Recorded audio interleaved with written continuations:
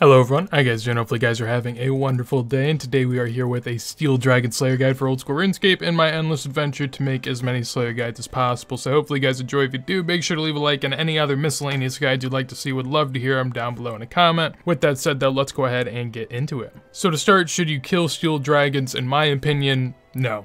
So you could just turn off the video, head on out, cancel that bad boy or block it, whatever you gotta do. I have a video talking about which tasks I would block for each individual Slayer Master, so you can check that out if you'd like. But it's just a very long task and it offers bad XP and not very much DP. So all around, a lot of negatives. No real reason to be joyous about a Steel Dragon's task. It is one that I despise greatly. As far as the requirements, or the requirement, depending on what you're going with, one of either 70 range, 70 in your melees, or 70 in magic. Steel Dragons have very high defense, so you would also like to have very high in whatever sort of combat you are using. In addition, if you're going to be at a close proximity to them, you would like 43 prayers. So if you're using range and mage and you watch your distance closely, you won't have to worry about it. But if you're using melee, or you're just someone that doesn't pay a ton of attention, 43 prayer would be nice. A little bit more about Steel Dragons. They are weak to mage or stab, and that is relatively weak because they're not really weak at all. They attack with melee and dragon fire, and their max hit is a 22 or 50 with Dragonfire. As far as what you could expect from the drop table, they drop elite clues at a 1 in 500 clip and hard clues at a 1 in 64. Dragon plate legs and plate skirt are both 1 in 512 drops, or 1 in 256 collectively. The draconic visage is a 1 in 5k drop rate,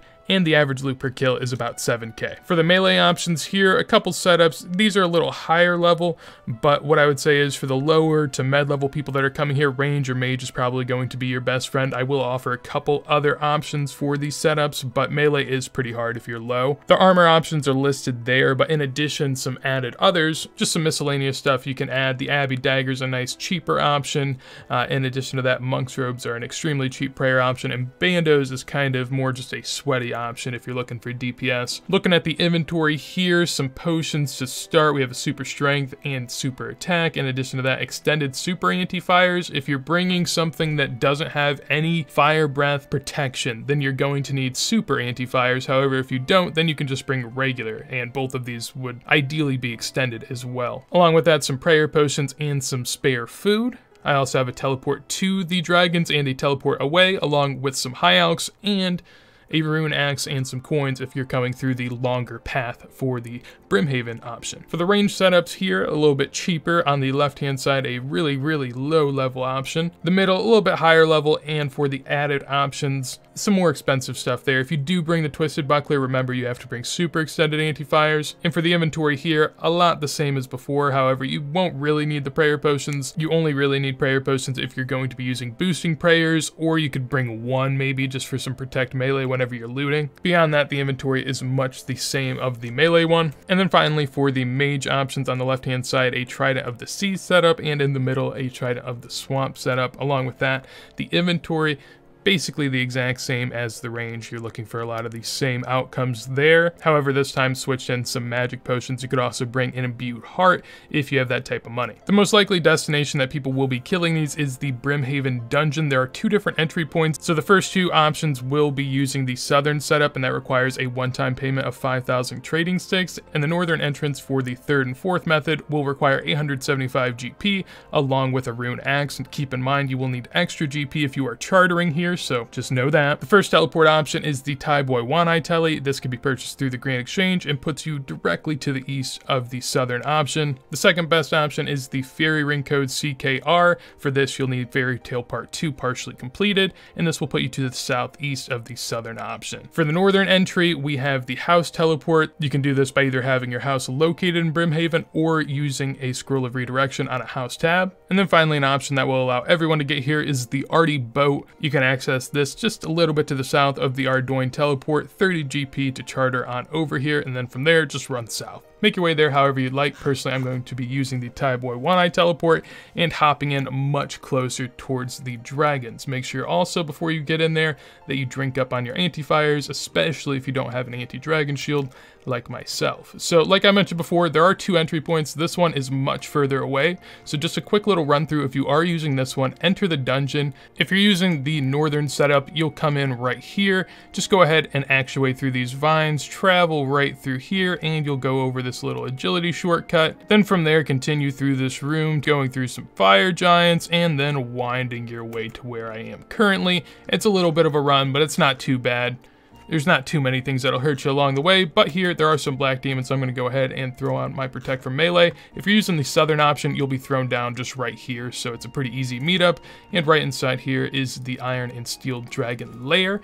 In addition to that, there's also a Slayer only segment, which is much better if you're on a task because they're actually kind of segmented. One section is Iron Drags and one section is Steel Drags, so a lot easier to get your tasks done in here rather than in the outside lair. However, personally, I'm not on a task, so I'm going to go out there and try to find a steel drag for me. All right, trying to grab that steel dragon there. Once you're in the fight, make sure, again, you have adequate dragon fire protection, and on top of that, go ahead and drink up on your combat potions if you'd like. Then you can pray piety or whatever other boosting prayers you'd want as well.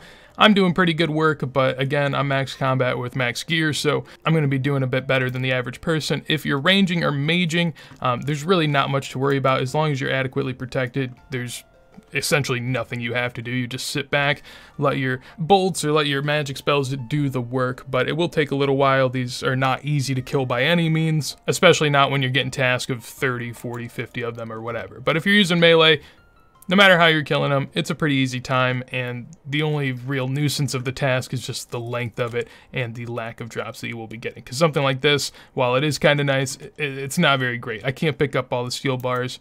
I can't really pick up the dragon bones, so a lot of it goes to waste. For the second option of where we could go, it would be the Catacombs of Karend. The best way to get here is the Xeric's Heart teleport. The second best option would be the Karend teleport, and the third best would be the Xeric's Glade teleport. That would just teleport you a good bit to the southeast. And then the final way that everyone can get here is the Veos boat by teleporting to the Port Piscarilius through Port Sarum. Once you've managed your way to the catacombs in one way or another, go ahead and go down the statue. Then from there are a couple different ways that we could get about it. If you have a pickaxe that you can bring, then there is kind of this nice little mining shortcut that you can go through, or you can use an agility shortcut over there. It's really up to you. This mining one is a little bit quicker. However, obviously you need another inventory space. If you weren't going to use this, you could just continue through the skeleton area, up through the hellhounds, and then through these blue and red dragons. Then from there you can use this little agility shortcut that I'll show you about. So essentially you could just run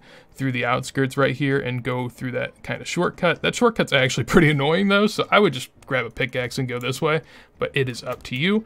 Once you're over here, again, make sure you're adequately protected from dragon fire. Throw on your protect melee and you will be able to go to work. This is actually multi, so it's not really going to affect you too much, but I guess if you're ranging or maging, just make sure that you are standing out of the melee distance of both of the dragons. And then beside that, it should be a pretty easy task. I mean, this is actually kind of like a personal Slayer area because I doubt you can hold much more people than we currently have here, so kind of nice in that regard. Bit strange in terms of the catacombs because typically there's just a lot more monsters per area, but this is nice and secluded. Could make for a nice location for a Konar task. Definitely not a great Konar task, though. I'm not a fan of steel dragons at all. So hopefully you guys enjoyed this Slayer guide. If you did, make sure to leave a like. Anything you want to see from me, like I mentioned earlier, let me know in a comment down below. And on top of that, if you want to see more videos like this as soon as they go live, make sure to subscribe. And with that said, hopefully you guys have a wonderful day, and peace.